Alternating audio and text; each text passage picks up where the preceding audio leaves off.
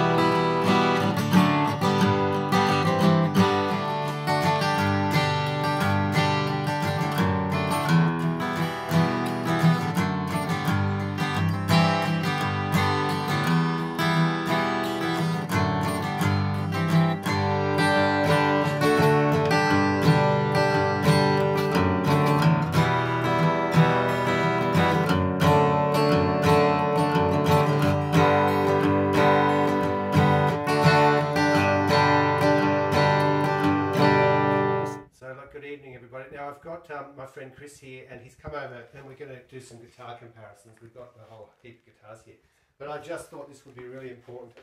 Yep, it's Chris. Hi there, hi everyone. It's called a Pingy, or Zarpax is the other name brand that sells these. I recommend the 150 gram bags. You can find them on eBay, Amazon, or just a Google search.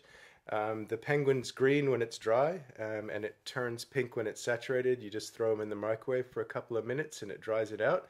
Keep them in your guitar case. It stops your guitar from getting all mushy and the wood swelling up and the action going terrible. I swear by these.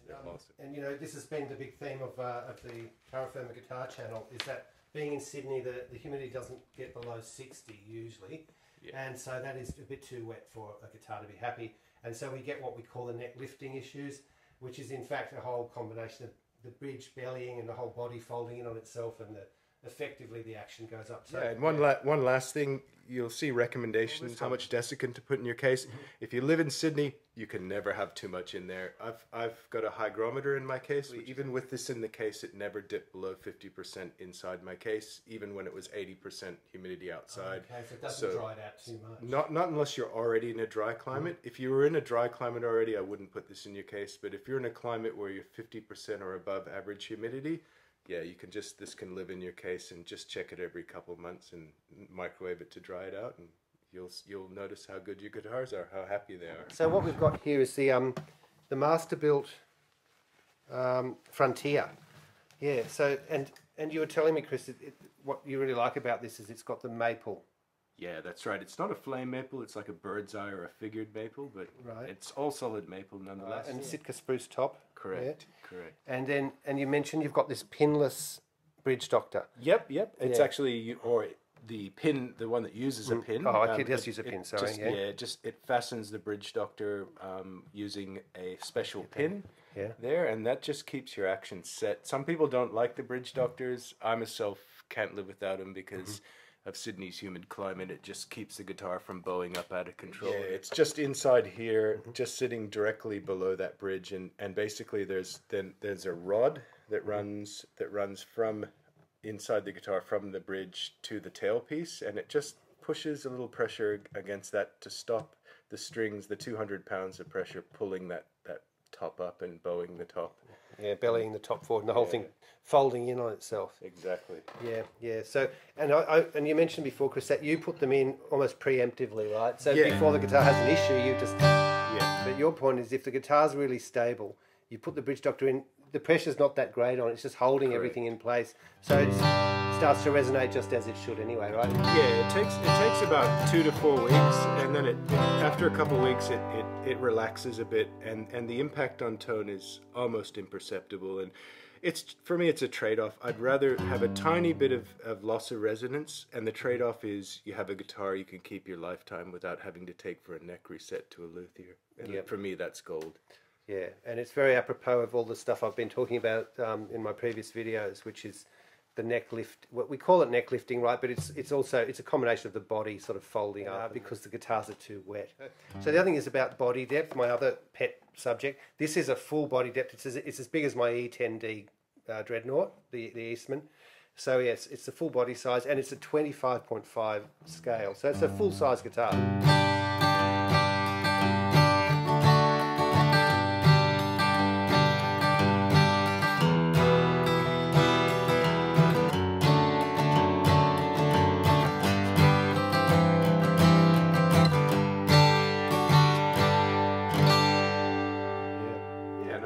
Said this at the beginning of it. This is not the USA built Frontier. This is the FT110 Epiphone Frontier Masterbilt, and they run around 1,500 Australian, if you can get one.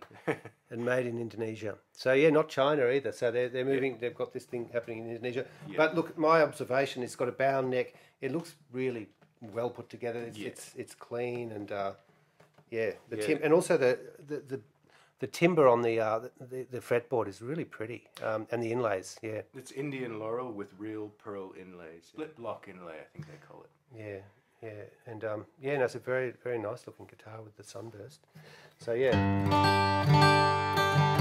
and also it looks like it's got gold sort of tulip. Yep. Tuners, they look very nice. And the other thing too, just because this is a shootout, right, we're going to play some other guitars, I'll do the same chords. The strings that Chris uses here are quite a light gauge. They're Ernie Ball, Earthwood, Phosphor Bronze 10 to 54s, and that's on the Epiphone Frontier Masterbilt and on the Epiphone Slash J-45, which you're about to see as well.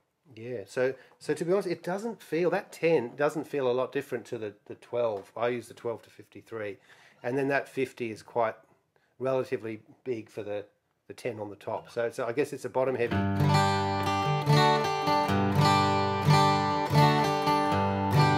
Yeah, so that's what you're hearing. And it's ringing. Okay, and so this is the old favourite here, the Eastman E3DE, which is my daily driver, and it's got the Avoncore.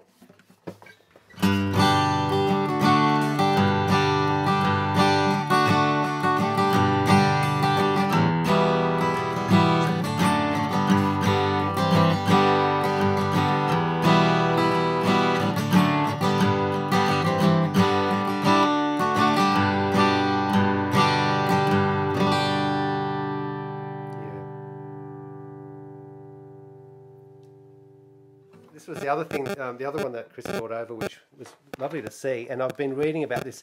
It's the Epiphone Slash, and it's a variant of the inspired by Gibson Epiphone J-45. The main difference being it has a tusk saddle and a tusk nut down here on the headstock. So it's here we go, black tusk nut, and it's also got genuine Grover Rotomatic tuners. So, and they've got the chunky sort of the chunky body on them. Those the Grovers, okay, I see. And this one is also made in Indonesia. Yep, the same factory, in the Samek factory in Indonesia. And this is where these Gibsons have been coming out, or the Epiphones, that they're just really impressing everyone, right? Yeah, they're getting great reviews. I'll just do my strum.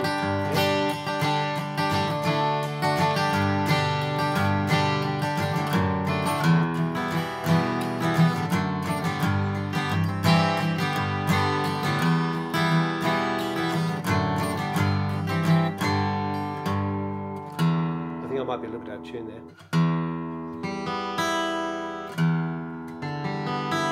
Now this one as well has the short scale 24.75. Correct. And it feels like, in a way, like I'm hammering away on the G chords, but it's not a fight it wants to get into. You know what I mean? About being the loudest, heaviest hitting guitar. Yeah, that's right. It may not have as much depth as the real J-45, but what it's got is nice. Yeah, I'm almost getting into like the softer. Yeah, it's not as loud as the Eastman, but I'm already sort of feeling the charm of it. But the other point that you made about this is it's new, and the bridge doctor hasn't been in for long, right? Right. So it's two weeks. So only 2 weeks. Yeah. So you've got to give them a chance to open up. Yeah, and so it's got the shorter scale. And look, this is the other thing I've been talking about a lot on my channel, and that is we've got a perfect match here, which is the E3D and this Gibson J-45 are exactly the same body depth. Well, this is the Epiphone, but it is made by Gibson, so you're not far off. It's not the Gibson, yes, it's the Epiphone Gibson, yeah. So there you go. So we've discovered there must be this body size, which is about 1/4 of an inch shallower. It seems like in the upper and lower bout, and so that's a match there. Whereas the other two, as we showed you, were deeper.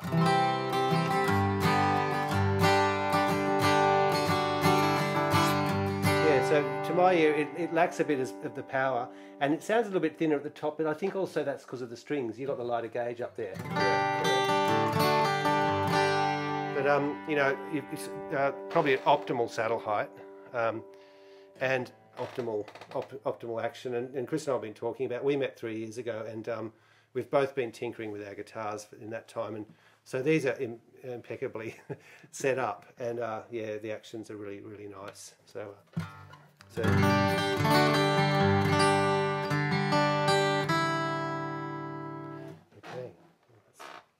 Yeah, I like that one when I picked that up the second time. Yeah, it's a favourite. And then there was the one I've had. This is my old forever guitar.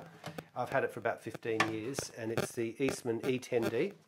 And so we were talking about that body depth. So that and the Epiphone square shoulder, they all have the same big body, the full depth.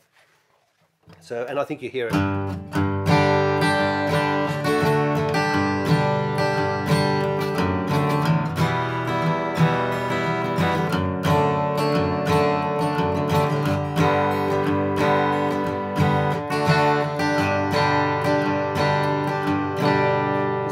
I've said this before, this old, and it's got a kind of real mid-rangey kind of, and someone said a compressed kind of sound. But it's, yeah, they're cannons, and yeah, definitely.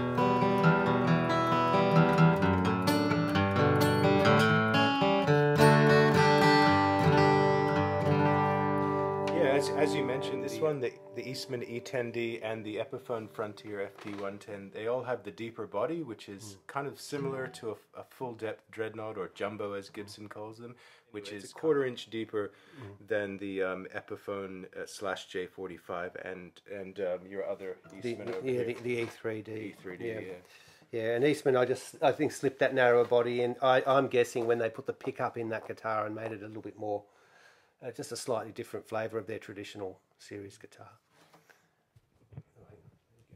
Yeah, so we just wanted to film this because Chris and I were talking about this, but Chris had this interesting theory, and as you can see, with this style of bridge, the holes are quite far back from the saddle, so you've got a relatively gentle break angle on the low E, and it's getting gradually more gentle as it goes to the high E. So what were you going to say about that? Yeah, I was just saying, there's some luthiers and techs, there's a video on YouTube, and they're saying slotting the bridge in front of the pins to increase the break angle will get you more volume, but and I hear what they're saying, but my argument would be more volume isn't always a good thing, and the good thing about the belly bridge or the upside down bridge that Gibson and Epiphone uses is because you've got the pins straight across and you've got that long break angle, it's gentle on the high pins, so therefore you should have progressively less volume on the mids and highs when you're playing a guitar. Bridge or the upside down bridge that Gibson and Epiphone uses is because you've got the pins straight across and you've got that long break angle, it's gentle on the high pins, so therefore you should have progressively less volume on the mids and highs when you're playing a guitar. And I think that's more pleasant to the ear, at least for me personally. It's all subjective, But I don't bother ramping or slotting my pinholes anymore for that reason. And I like the belly bridge because I think it provides a nice balanced tone. Okay, yeah, yeah. Well, I'm certainly open to that idea, as opposed to always just trying to get that savage break angle at all times, you know. Exactly. You don't necessarily need maximum downforce. It's not a Formula One. It's a guitar. So yeah, that's right. And I guess the thing is, I think as I've got older, it's not just a volume chasing all the time. And it is if you're thrashing it like against an accordion or something, right? But if you're after tone, and you know, if you sit in front of the camera, the volume's not really what you're after. It's the tone of the guitar that's going to be captured. So, yeah, and that balance is some guitars you might want that maximum volume of bass and treble, but you know, sometimes that might get a little ear splitting. You might appreciate more balance, which is what I think you have going with the Gibson's upside down or belly bridge. Well, let's just have a quick comparison here with the E3DE, and it's actually quite different because, as you can see, the pins are a lot closer to the saddle. And look, the other thing is, I'll tell you, I have not ramped this. This has come from Eastman. And so they do that little bit of ramping out of the factory. And you can see it's a lot steeper angle.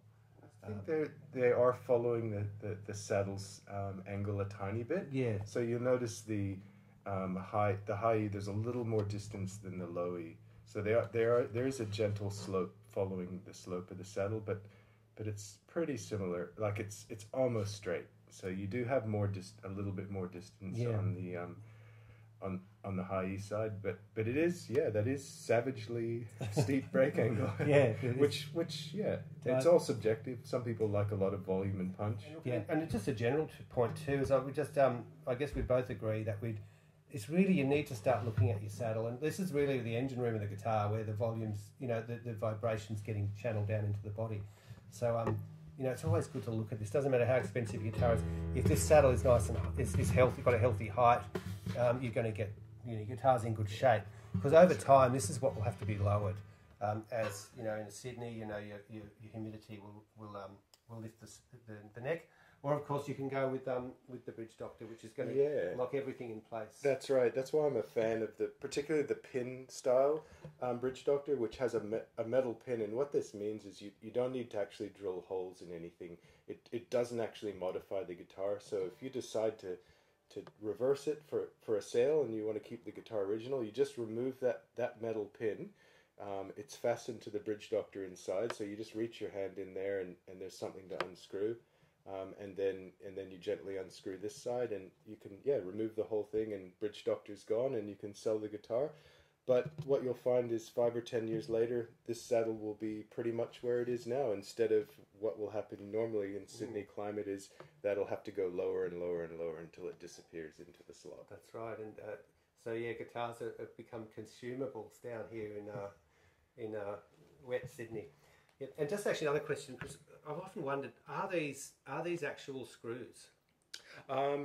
Now, that's a good question. In some of the old Gibsons, they were. You'd see, if you looked inside with an inspection mirror, you'd see the screws coming through the bridge. But in the case of this guitar, they're what's called locating pins. And the reason they do that is, well, just like it says, so they know exactly where to put the bridge. It's so when they do the glue up and they clamp the bridge down, the locating pins just help the luthiers or technicians to position the bridge correctly. And so it's not actually fastening inside the guitar. It's just the pin just positions the bridge when they're clamping and gluing, and then they've just put a bit of pearl inlay, presumably, over that locating pin. Okay, I didn't know that. So that's interesting. Yeah, because obviously you've got the classic Martin style bridge. Obviously, it's just glued on, right? And